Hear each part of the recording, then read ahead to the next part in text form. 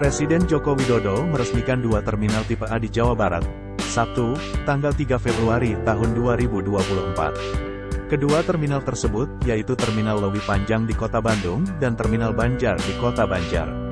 Presiden pun berharap kehadiran infrastruktur ini dapat mendorong kembali minat masyarakat untuk menggunakan transportasi publik. Kehadiran terminal ini, imbu Presiden, juga diharapkan dapat mengurangi kemacetan di Jawa Barat, terutama di Kota Bandung, yang berpotensi menimbulkan kerugian ekonomi bagi masyarakat. Presiden mencontohkan, kerugian ekonomi yang ditimbulkan akibat kemacetan di wilayah Jabodetabek setiap tahunnya mencapai hampir 100 triliun rupiah. Sebelumnya, Menteri Perhubungan, Menhu, Budi Karya Sumadi dalam laporannya menyampaikan bahwa revitalisasi Terminal Lewi Panjang dan Terminal Banjar dilakukan untuk meningkatkan pelayanan kepada masyarakat. Dengan mengucap Bismillahirrohmanirrohim, pada siang hari ini saya resmikan Terminal Lewi Panjang di Kota Bandung dan Terminal Banjar di Kota Banjar, Provinsi Jawa Barat, ujar Presiden saat peresmian yang berlangsung di Terminal Lewi Panjang itu. Ini Terminal Lewi Panjang di Kota Bandung yang dibangun menghabiskan anggaran 70 miliar rupiah, keren banget. Ini untuk mendorong masyarakat agar kembali menggunakan transportasi umum, berbondong-bondong lagi tidak menggunakan kendaraan pribadi, tidak menggunakan mobil pribadi, ujar Presiden lebih lanjut.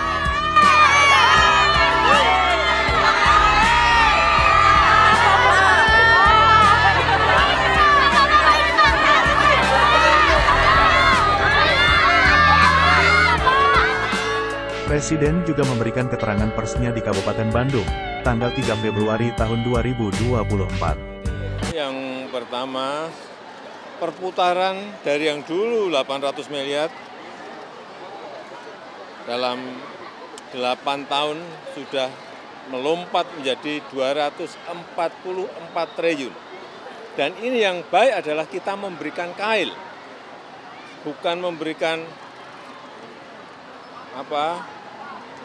bantuan, enggak. Ini kail yang disiapkan dengan sistem gandeng renteng. Kalau di dunia ada Grameen Bank yang nasabahnya dulu 6,5 juta dan Muhammad Yunus bisa mendapatkan Nobel. Di sini kita sudah 15,2 juta nasabah. Saya kira Pak Arif Mulyadi bisa dapat Nobel kalau diajukan. 15,2 juta triliun nasabah dan triliunnya 244 triliun. Ini sebuah jumlah yang tidak kecil. Ya. Untuk target anggaran tahun ini berapa yang diserap, Pak? Target anggaran PNM yang mau disalurkan oleh PNM, target? Ini yang jelas permintaannya berapa dari PNM selalu siap. Kalau memang kurang, kayak dulu 2020 ya, kita suntik 2,5 triliun. Tapi ini kan gelindingan ini yang menjadi akan semakin membesar. Ya, Pak, istilahnya Pak terkait Kepres Pak Menko Polhukam, kemarin kan Bapak menunjuk Pak Tito sebagai PLT Menko Polhukam, Pak. Udah ada... Iya, Pak Tito karena juga punya pengalaman dulu di BNPT, dulu di Kapolri, dulu sekarang di Mendagri, saya kira untuk memegang di Menko Polhukam juga enggak ada. Tidak ada, saya kira enggak ada masalah. Presiden PLT bakal ada definitif nggak, Pak? Gimana? Bakal ada definitif nggak Menko Polhukam? Ya, nanti dilihatlah. Kita ini yang paling penting organisasi berjalan dengan baik. Tapi yang sudah penting menyiapkan itu. sosok definitif itu, Pak? Ya? Sudah menyiapkan sosok definitif. Secepatnya. Dari non-parpol apa dari parpol, Pak? Gimana, Pak? Tokohnya dari non-parpol apa dari parpol? Dari non. Pak Jokowi soal debat besok yang akan jadi debat terakhir, ada hal-hal yang ditekankan. Kampus makin banyak mengkritisi, Pak. Iya, itu hak demokrasi yang harus kita hargai, ya. Pak Jokowi, harapan debat terakhir kan besok jadi debat terakhir, ada hal-hal ditekankan. Ya, semua calon bisa menyampaikan visi misi yang substansial, tidak terjebak pada debat yang